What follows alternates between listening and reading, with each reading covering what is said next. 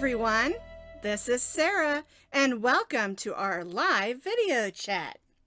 If you'll notice, I've got some spider webs and some cute spiders as our first picture. Isn't it cute? We're going to learn how to make those spider webs in just a little bit, but first we have some other business to attend to. Weren't those fun? I can't wait to show you how to make those spider webs. So just so everybody knows, I always do my live video live on Facebook on the Posh Pooch Designs Facebook page, 9:30 a.m. every Tuesday unless something keeps me from doing it.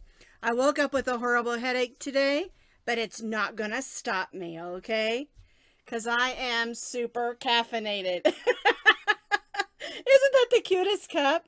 I love Snoopy. It's one of my favorites all-time cartoons is Snoopy. All right, so we got a couple of fun things to do today. We're gonna, like I said, we're gonna learn how to make those spider webs that are super fun. And you can make them super little and you can keep on going. And look at that one behind my head. Isn't that fun?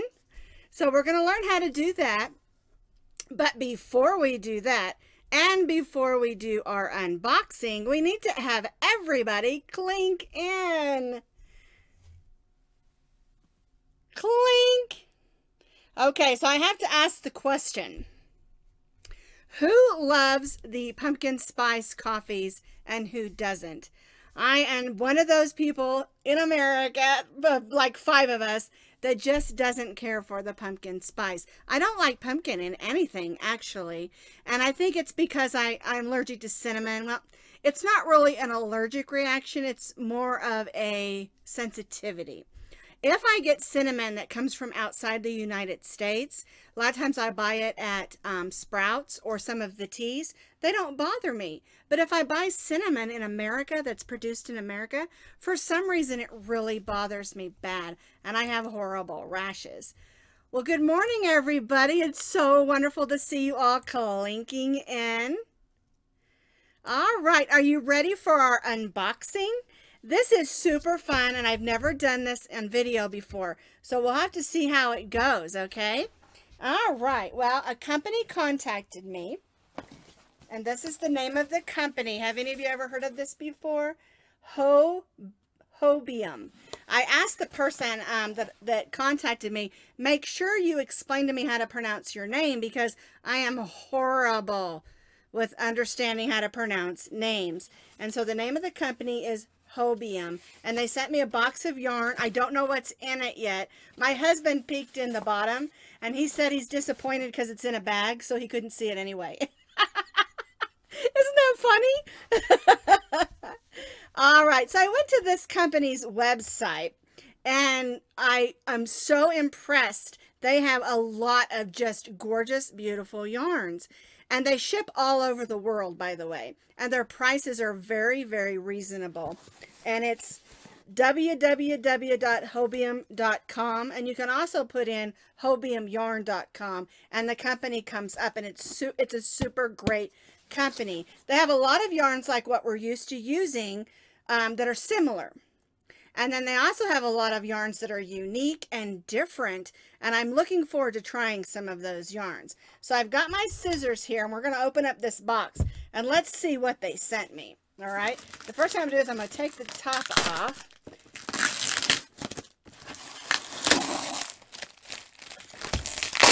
Oops. That's just the label thingy bopper. Let's see. I think I'm going to go ahead and open the bottom. Or my husband did. He's right, it's in a box. I can't see it, or in a bag, I mean, and it's in a green bag. Let's see. Ooh, look at that. I'm so excited. All right, let's look inside and see what I've got in here. Beautiful colors. Look at this. This is called Jersey.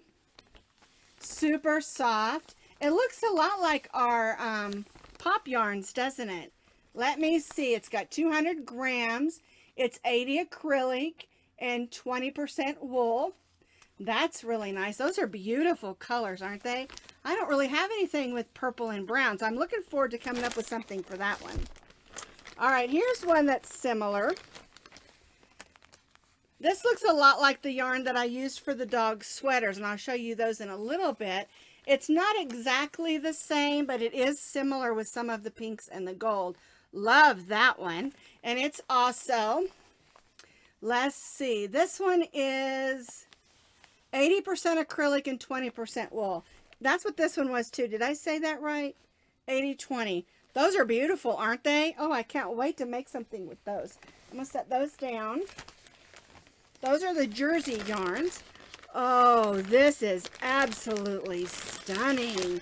Look at this. This is a sparkle. Look at those yarns.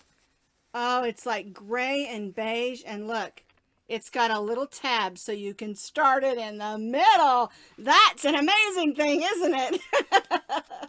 All right, let's see. It's called Matricios. See, I'm terrible with pronouncing words, but that is gorgeous. Let's see what it's made out of. Let's see, I'm looking it upside down here. No, I wasn't.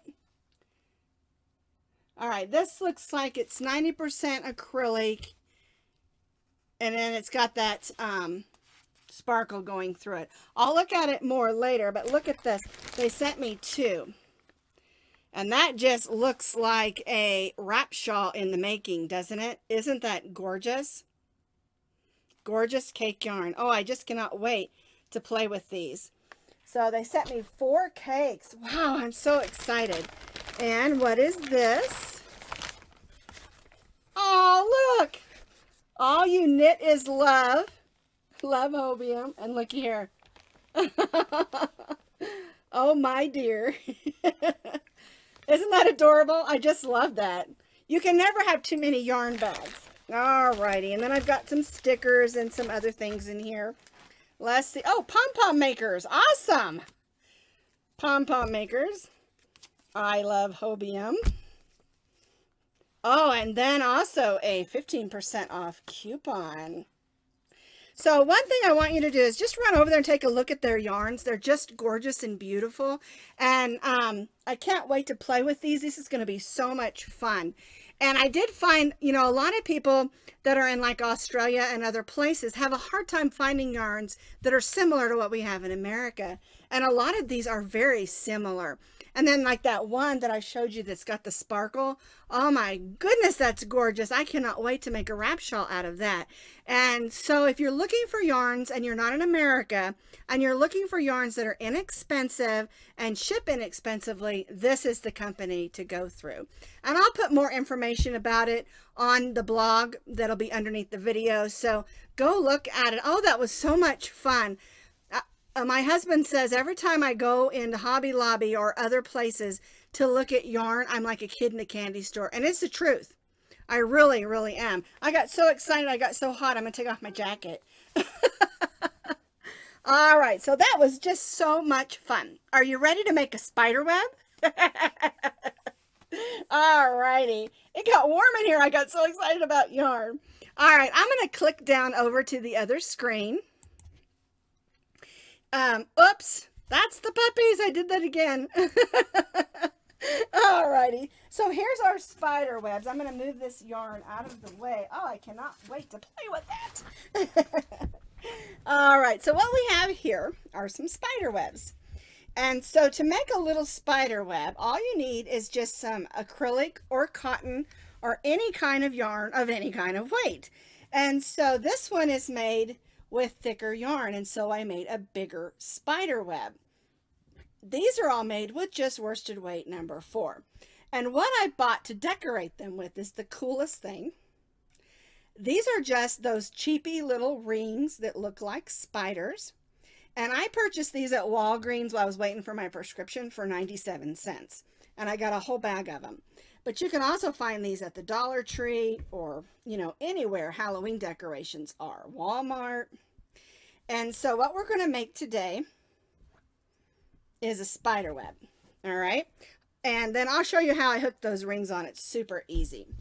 All right. Now, the one I'm going to make today, I'm just going to use some off-white acrylic yarn, and I'm going to use my H hook. Now, like I said, you can do any size yarn that you want. That big one that was hanging behind me is on the Thick and Quick. I think that's Lion Brand's Thick and Quick. And so you can just make sure that your crochet hook matches what they say on the yarn. For instance, you know, most worsted weight probably tell you use an I, but I'm using an H. So you got to kind of play with it and do what you want to do, right? All right, so I lost my paper. I wrote my pattern down. I lost my paper. All right, so let's go ahead and make us a spider web. We're going to begin with that slip knot.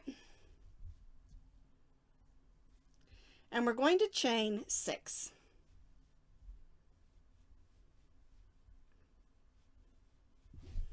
All right, we're going to join that tail to the loop like that. And then we're going to make that little stay knot that keeps that from coming undone. There we go. And just a hint, when you're making this, if you put your tail on one side and then work around it, it'll grab that tail of yarn while you're working. And I'll show you what I mean. All right, so I'm going to pull up my loop. And now I'm going to stitch 12 single crochets right in this loop. 1, 2, 3, and see I'm stitching right over that string. There's 6.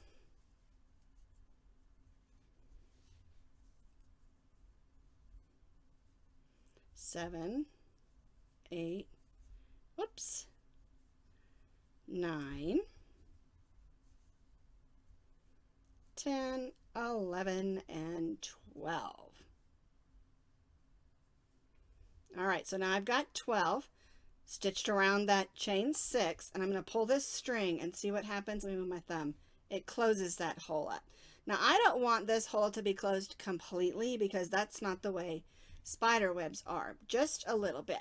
All right, we're going to join to the top of that first single crochet with a slip stitch, and now we're going to chain 7 chains. Whoops. 1, 2, 3, 4, 5, 6, and 7. And what this is the first 3 chains count as a double crochet. Those next 4 chains are 4 chains. We're going to skip the next single crochet, and then in the next single crochet we're going to stitch a double crochet. And then we're going to chain 4. And we'll repeat this all the way around.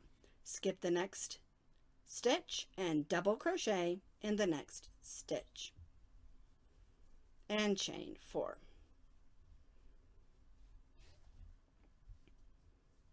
Skip the next stitch, double crochet in the next stitch, and chain 4. Alrighty, we'll do it again.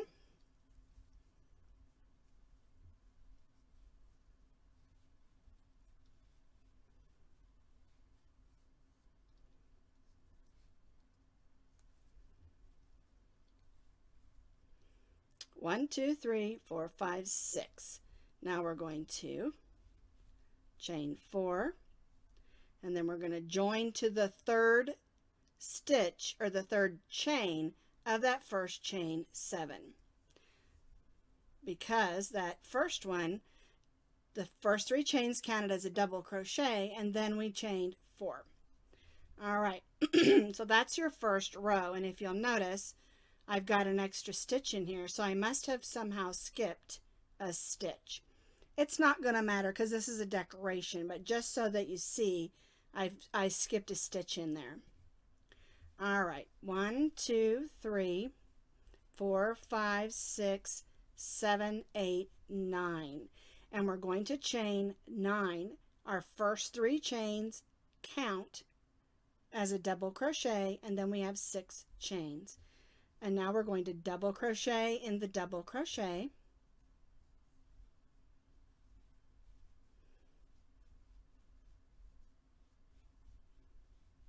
and chain 6.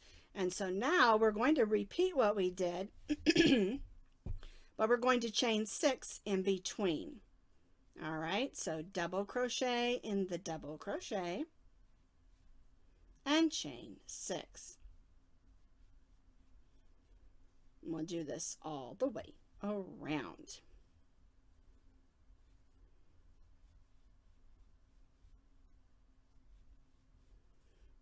Now, if I wasn't doing a demonstration, I would go ahead and take that out where I skipped that stitch. But I'm just leaving it. You need to understand that I'm not perfect and I make mistakes too. And I don't mind that I'm not perfect, that is. Alrighty, so now I'm going to join to that top of just the chain 3 with a slip stitch. And that's all the bigger I'm going to make this spider web, and then I'm going to put the trim on. If you wanted to continue and make it bigger like this one, each row you would add 2 more chains. For instance, the first one we had 4, then 6, then 8, then 10, then 12, 14, 16, 18, just making it as big as you want. And you're always going to double crochet in the double crochet and then make your chains in between. That's how the pattern works. And so you can make a small applique like we're going to do today, or you can make a huge spider web like the one that's on the back of the wall there. And I'll show you again when we click over. Now, to make the trim, you're going to stitch the amount of single crochets that you have in between. We're making the small one. We have a chain 6 here, so we're going to stitch 6 single crochets. Now, if we made it bigger and we had, I don't know, as big as 10 or 20 single crochets chains, in between, then that's the amount of single crochets that we would make. 1, 2, 3, 4, 5. I need to do one more. We're going to go in the top of this double crochet and stitch a single crochet. And now we're going to do what's called a picot or picot stitch, depending on who you talk to. Depends on how you pronounce it. But it makes a nice little bump. So we're going to chain 3. We're going to slip stitch in the top of the single crochet. And then we'll go right to that next set of single crocheting 6. A little string there.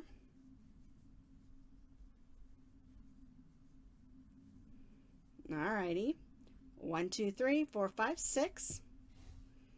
Again, we're in the top of that double crochet and we'll stitch a single crochet and that picot or picot stitch, however you want to say it. Chain 3, slip stitch in the top of the single crochet, and again single crocheting 6.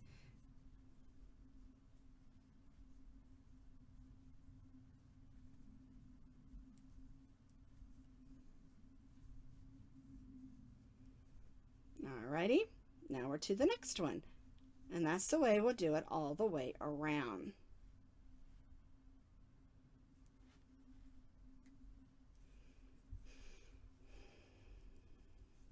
Two, 3, 4, 5, and 6. Alrighty, now I'm going to do the single crochet and that picot or picot stitch, however that you want to say it. There we go.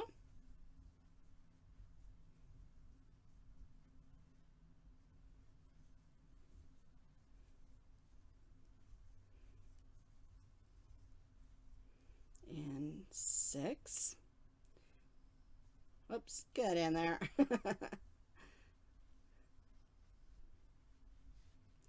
I enjoy doing these live demonstrations just because they're fun, but also I like for you all to see that I'm just as everyday normal as you are, and I want you to understand that I make mistakes too. Sometimes I misspeak and call a single crochet a double crochet, or a chain a change. I don't mind showing my real self to you. I guess that's what I'm saying. because I just want to be real. 1, 2, 3, the picot stitch, and that's the last one. And so we've gone all the way around, and how we join and tie off is we go right to that first single crochet with a slip stitch and clip that off.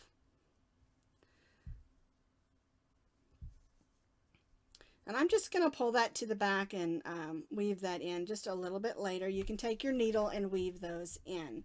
Now, when you put your spider on, which is so much fun, all you do is, because these are little rings, right? All you do is just, I like to poke it through the center like that, but you can put them anywhere. And then I go to the back and I sort of squeeze them just a little, make them stay put. And you can put a couple of stitches on there if you're worried about it coming off, but I'm using these for decoration, and so I think they're going to stay just fine. And like that one spot that's messed up, I'll put the spider over it like that and you can't see it, right? Well, that's how easy it is to make a spider web. And like I said, whoops, if you want to make it bigger, you just increase by 2 chains every row all the way around, and you can make your spider web bigger and bigger. And I love using those colorful spiders because they're not as scary. You know, I even when you, like, I put them on this black one, I put that bright green one. To me, it's just cute. It's not scary. Now, see that spider web there up behind me? That one is made out of the Thick and Quick. I want to say Lion Brand. I can't remember who makes Thick and Quick all of a sudden. But anyway, it was just a leftover amount that I had. And so I made it big, and I'm going to hang it in my window. I think it'll be fun, you know. All right. Now, Nana. From Nana's Crafts, that's Donna Whiting or Whitting, however. Her calendar came back to me, and I'll have to tell you, I'm going to apologize on public camera. I didn't put the word Elm in there. It had, I think it said EM, and then instead of it saying, I can't remember how the address was, but it was my fault, and so her calendar went out this morning. I got it back in the mail yesterday. I'm like, what? So I resent it out today, and you're going to get it this week. Now, you need to let me know when you get it, okay? Oh, I go on and on about how UPS doesn't ever lose anything, and then I put the address in wrong. All right. Oh, Susie says Hobium's becoming very popular. I really love their yarns. They have so many that are similar to what we have, and then a lot of really cool things that are different. And you know me, I like to try all kinds of new and different things. And I'm going through the comments right now. Hello, everybody. I'm sorry I didn't get a chance to say hello to everyone. Susie and Lori and Heather and Leslie and Kimberly and Donna and let's see, Tammy, Crystal, Aurora, Liz, Crystal, Stacy, Vicky, Patty. I'm trying to get back through them all. After it goes down a ways, it doesn't let me go back anymore. So anyway, be looking for a couple of new patterns, at least 3, with that Hobium yarn. So that's going to be fun. And of course, if you don't use that yarn, as long as you have the same hook and the same yarn weight, you can make that pattern. And that's something I try to stress with you all the time, is that you don't have to use the same color or the same yarn that the pattern designer has said. The main thing is that you use the same hook and the same weight yarn. And another thing is, you know, I tend to crochet loosely. I always have. It's kind of a weird thing because I say this all the time. I knit tight and I crochet loose. I don't know why, but that's how my tension has always been. And so when you're working a pattern, and because I get this all the time, it turned out too big or it turned out too small, your gauge is off. They tell me that all the time. And I always say, you know, every crocheter crochets differently. And so you need to make, if you made it and it's off, you can make a gauge swatch to check your gauge. But the most important thing to keep you from getting frustrated, you all know what I'm going to say. Measure as you go. And it's the same thing with my new dog sweater pattern. And I wanted to have Rosie up here modeling, but both of my dogs, for some reason, they're not feeling too good today. They were out there eating grass this morning, and they're both laying down. So I think the weather's kind of affecting them. But the pattern that I put out yesterday was my new dog sweater pattern. And this is Maximo's. You can see it's just a basic dog sweater pattern, super easy. And I wanted to do this.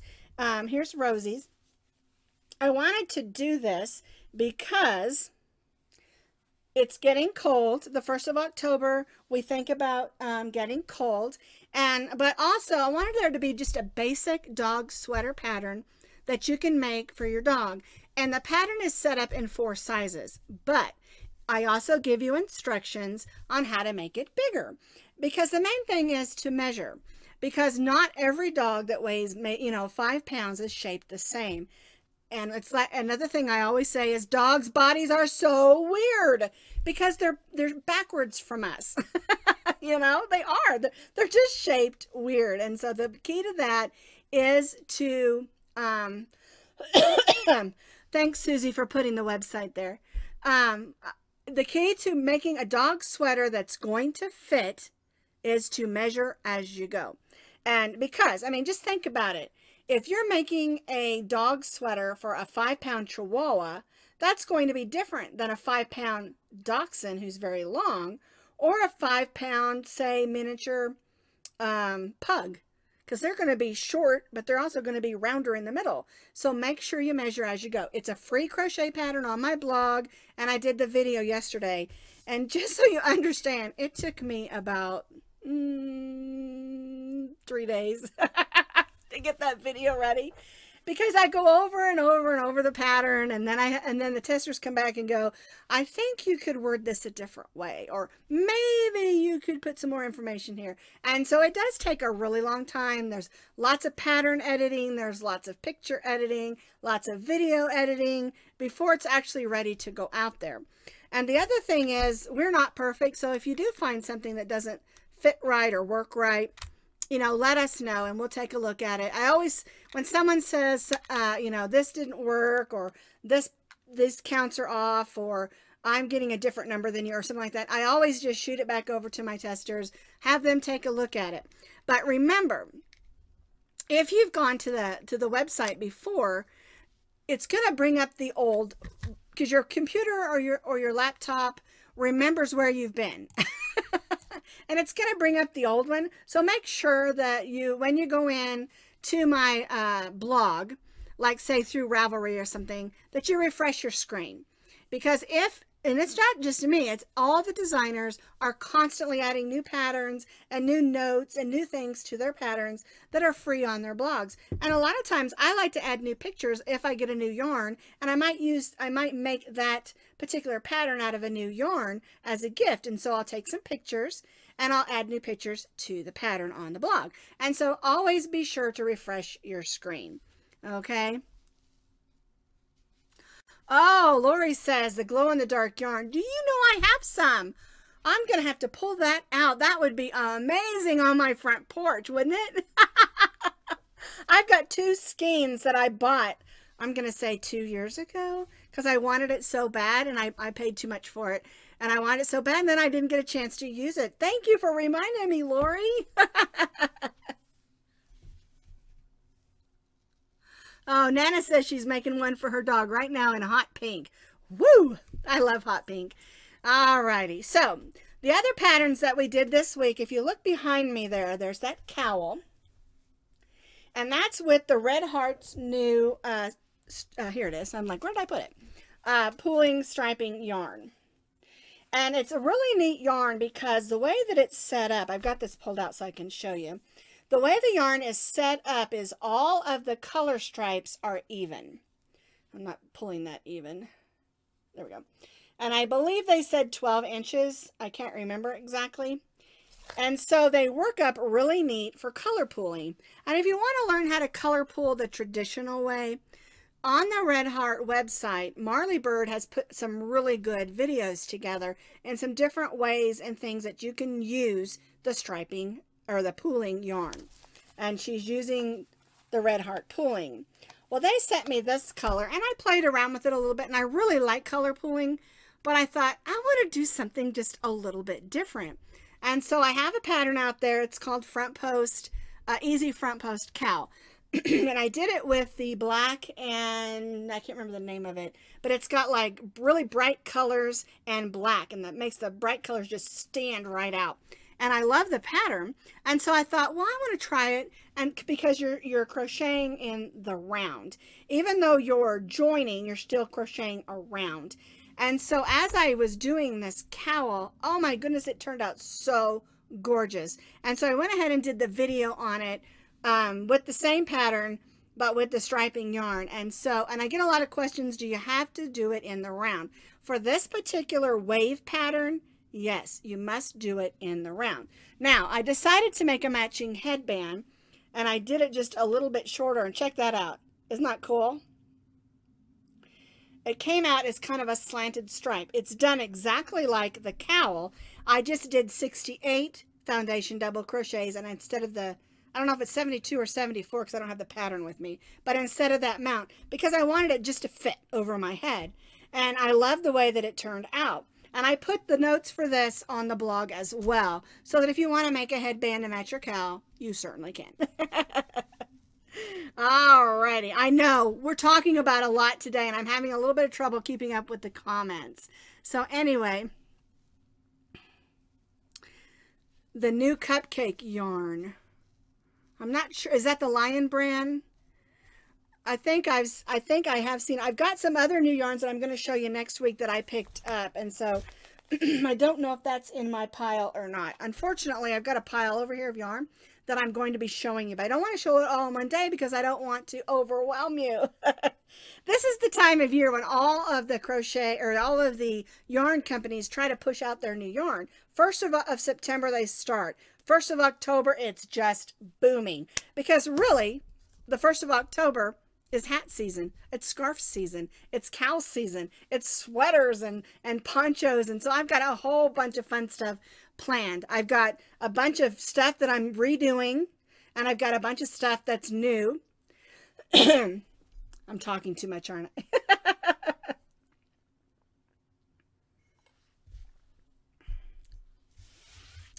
Alrighty, so the other thing that we did this week is the baskets. I absolutely love working with the new t-shirt yarn. It's not new, it's t-shirt yarn. And someone was asking me where you can get it. Of course, I got this online. I ordered online when they had the big dollar sale. But I went out and decided to see if I could find some in the stores.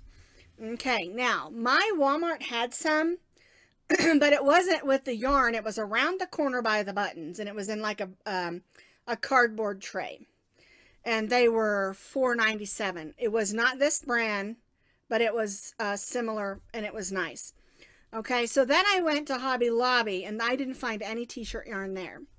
Okay, Joann's has some, and a couple of different brands, actually, and they do have this brand, which is the fettuccine.